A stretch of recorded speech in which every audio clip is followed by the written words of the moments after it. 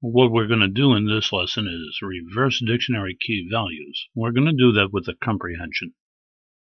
So I begin by making a dictionary, A, and it's going to be equal to the following. I'm going to have the country, USA, colon, and then the language they speak, which is English, USA, colon, English. And let's put in a few more countries and languages. So I've got USA, English, Germany, German, Korea, Korean, China, Chinese. Let me finish this off with a closed curlies, then I hit enter. So my dictionary now consists of key value pairs that are country followed by the language. Oh, I've made a terrible mistake. I put in country and then the language. I need to reverse this so that it's language followed by country. Well, in such a small instance like this, where there's 1, 2, 3, 4 entries, 4 items, that's not a difficult thing to just rekey in. But let's say you had 4,000 entries. Now you've got a big job. Not to worry, this is easily rectified. First, a simple definition. Take a look up here at the dictionary. This is an item. Key, value, item, the two of them together. Item 2, item 3, item 4.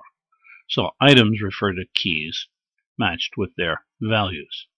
I'll refer to the key as X, and I'll refer to the value as Y. So now, let me make a dictionary. Dictionary B will be equal to the following. It's going to be equal to a comprehension, a dictionary comprehension, so I enclose it within curlies. I want to see something, I'll tell you what the something is in a moment, for every X, Y combination in the A dictionary's items. And I close curlies. Alright, that's the condition. For every XY in A items, I want to have returned back to me Y colon X. Say that again. I want to have Y and X returned back to me in this order. For what condition? For every XY in A items. For every XY in this order in A items. So it's going to read USA, English, Germany, German, Korea, Korean, China, Chinese, but it returns back to me English, USA, German, Germany, Korean, Korea, Chinese, China, and returns that back to B. Well, let's be daring, take the big plunge, and hit the enter key.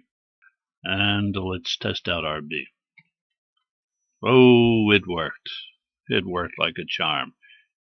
Language, country, language, country, language, country, language, country.